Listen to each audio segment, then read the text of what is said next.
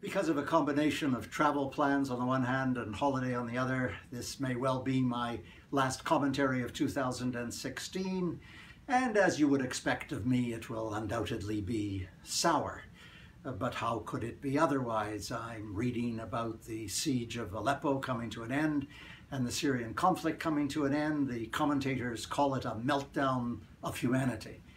That's putting it mildly. There's rarely been such a terrible human carnage, positively monumental human carnage, while the world stands by and does absolutely nothing. There hasn't been anything like this since the Rwandan genocide of 1994.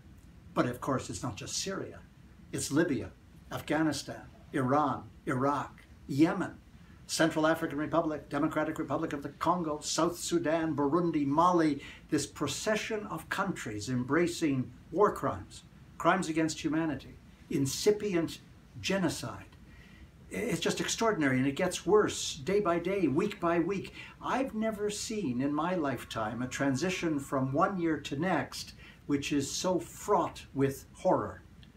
But of course, in 2017 we have another horror. And that horror is called Donald Trump.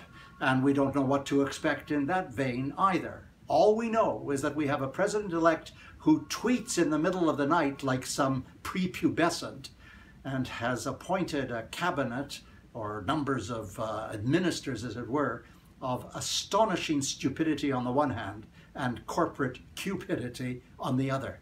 And the only thing that binds them together are two issues. Number one, they're all climate change deniers. They have an orgy of the resuscitation of coal and natural gas and oil. They will set back this planet irreversibly over the next 4 years. And the other thing that strikes right at their viscera and is a bond of solidarity is their misogyny. They all collectively have contempt for women. They regard gender equality as some kind of laughingstock. And the only way to deal with this regime that's coming in is to fight back. That all of us have to, over the next 4 years, collectively, whether we use social media or social movements or political representation or community activism, we have to make it clear that Trump won't survive beyond this 4-year term. I told you it would be sour. That's last week. Mind you, wait, I shouldn't end by pointing out that there is one glimmer of light. Ban Ki-moon will be gone by the end of this year, and a whole new group comes in next year, and maybe they'll be able to rise above the mediocrity that has infected the organization for the last decade. There, that's better.